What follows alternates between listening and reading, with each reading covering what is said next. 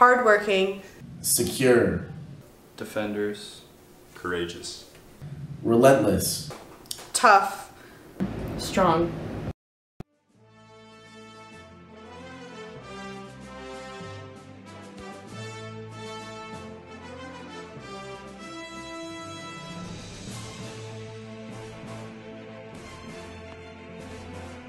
Both service members and civilians set an expectation of what values soldiers should embody and what type of person they need to be accepted as a member of the military.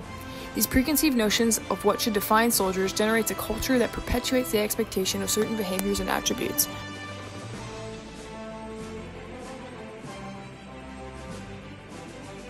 Often these expectations center around personal and physical strength as well as the fortitude to accomplish any mission under any conditions. You know what they say. There's strong, and then there's Army strong. Of course, this culture is not necessarily a bad thing.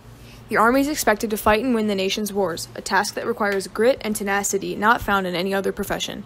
These characteristics are oftentimes what makes the Army great. However, with these expectations comes the pressure to embody them no matter the circumstance.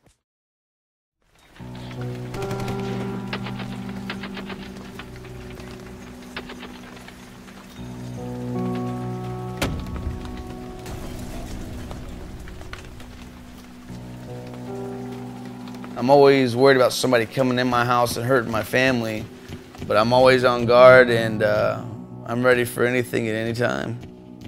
I used to be able to determine combat zone and home, but now to me, everything's combat zone. Mental illness is typically associated with a negative stigma of weakness, helplessness, or fragility. These values are quite literally the antithesis of those expected of the Army. It is for this reason that many service members are hesitant or unwilling to seek help when they feel that they may be suffering. They feel that being perceived as weak may threaten their promotion status, the respect of their subordinates, or their career options in the Army. Miracle. We were down in the Gahan Valley, surrounded by mountains, and over to the left-hand side of us where I was, my motor pool was at, it was Pakistan, and every day was a fight for survival. You just didn't know when it was coming, but you knew it was coming. New cadets, move! Let's go! Up to the tape! Yo, move along the wall. Am I understood? Yes, sir. Speaker special. Look straight forward. We decided to examine this phenomenon as it pertains to the Corps of Cadets of the United States Military Academy. While most cadets have never seen combat, the Academy generates a unique combination of stressors that leave many feeling overwhelmed. Our focus was to determine whether or not the stigma observed in the larger Army could be translated to the Corps of Cadets, and if the same negative attitudes or fear directed towards mental illnesses are present in the cadet population. Cadets believe that mental illness is a sign of weakness. A lot of people are, very competitive with each other, and they see that any small misstep can be looked at as, reflects poorly, they deserve to be lower. This constant competition, people are very willing to, gang up on others and see they're not as fit for this position as I am, because you're competing against each other. So I think that's a lot of the reason that people kind of view it negatively. High achieving people, so you don't want to have that weakness that other people can see.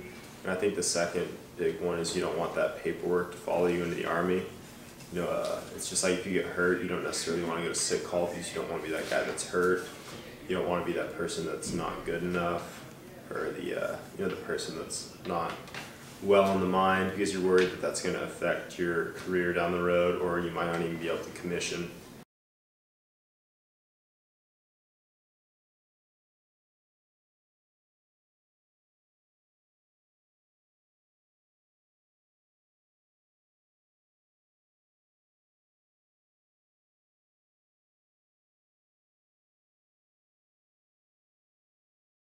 They want to do well, so when they bring up something like that, people are not as willing maybe to think that they can do well. So it'll kind of they'll tend to shut that down, trying to seek help on that, because they think that people will see them as incompetent. I think people are still worried about that because they don't fully understand it. And I would be worried to talk about that with the doctor because all those records, and especially with all the times it's been hacked, I It could be out there very easily, and you don't know how it's going to affect your future. Cadets don't want to seek help for mental illness because they feel like if they seek help, it'll be seen as a weakness. And nobody here wants to have any weaknesses because it's so competitive. If you have a weakness, then you're out of the running for whatever branch or whatever career you're looking for after the Army. The challenge here is that there's a perception that if you seek treatment, then you won't be able to commission. And while there are definitely some disqualifying factors to commission, seeking treatment and getting help is not necessarily one of them, which deters people, I think, from seeking the treatment that they need. And more importantly, if you're struggling with mental health, you should be getting the help necessary. There are agencies available that will help get you treatment that isn't necessarily a non-commissionable type treatment. And translated to the larger force, we ran into this issue a lot with PTSD, where people thought that if they went and sought treatment from behavioral health, that would go on a record and that would result in them getting kicked out of the Army or not getting promoted, or as a sign of weakness, honestly, is what a lot of people thought. The Academy has several support programs in place, including the Center for Personal Development, which offers comprehensive counseling to any cadet who seeks them out. However, of the surveyed cadets, only about 50% feel informed about CPD and the services they offer. One of the focuses of our study was to discuss what actions the Academy can take moving forward to try and mitigate negative or ill-conceived perceptions of mental illness present at the Academy. You just really have to highlight patient privacy and really educate people that don't know about it. Because for some things it's not as important. If you wanted to fly or be a transpo officer, it's probably not as important.